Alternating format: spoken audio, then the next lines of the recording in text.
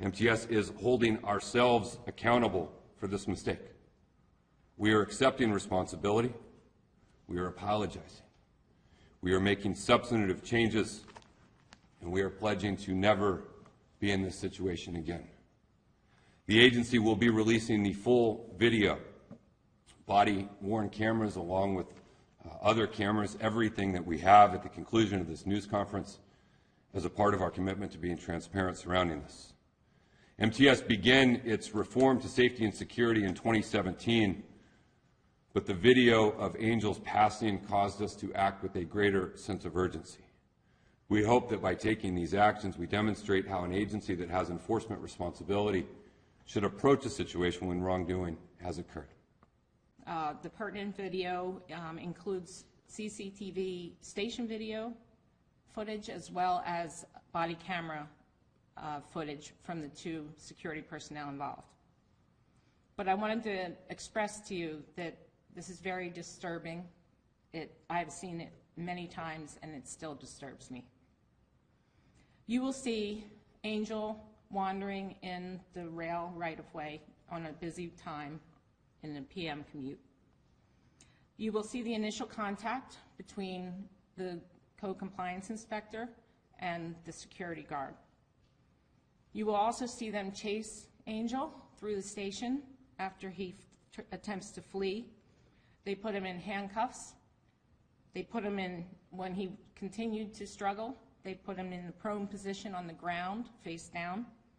And then they held him on the ground with body weight and sometimes with a knee to the back and the neck. Tragically, you will see Angel stop breathing and unsuccessful CPR efforts. This video is about 30 minutes long, and I do believe that it will give you a comprehensive view of what happened that day.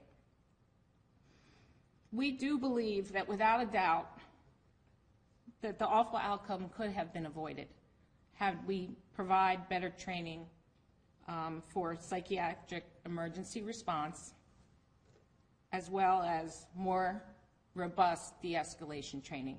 Both of these are now put in place. Again, we are 100% committed to make necessary changes to our policies, training, and procedures to make sure this does not happen again. In this case, MTS, and particularly its chairman, Nathan Fletcher, chose a different path. Instead of denying falsely that there was anything wrong and refusing to make institutional changes from the very beginning.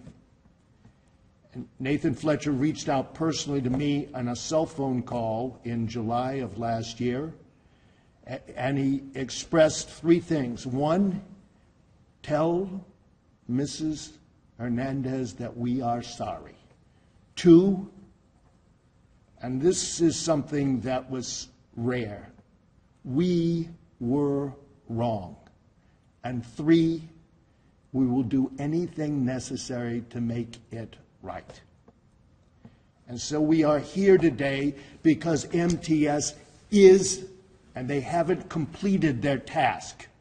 And the people who are here behind me, Claudia Hernandez, is here as well to ensure that they complete that task, which is complete resolution and fairness. And what does that involve? One, an acknowledgement of responsibility.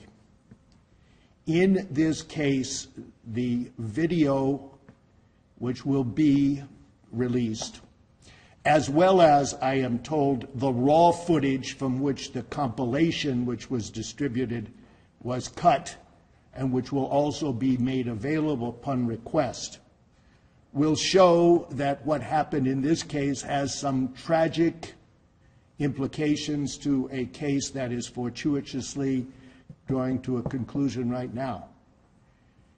Angel Hernandez died as a result of positional asphyxia when he was held prone, face down, with pressure on his back, and regrettably, a knee on his neck.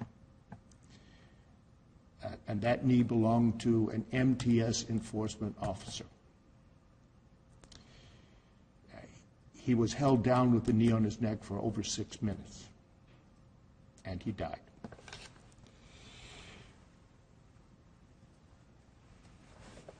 Recognizing that that was something that needs to change is the very beginning of justice in the case. The second aspect of that is transparency. And MTS has made now the step toward transparency. We had asked affirmatively that these videotapes not be released until this matter was resolved, because Claudia Hernandez does not have the ability to be traumatized and re-traumatized by their public display. But at this time, in the interests of transparency and accountability, she has asked, and MTS has agreed to make them public. MTS not only dealt with the issue of compensation, but also they stepped forward and voluntarily made certain changes that were critical and important. Changes which will ensure that nothing like this ever happens again.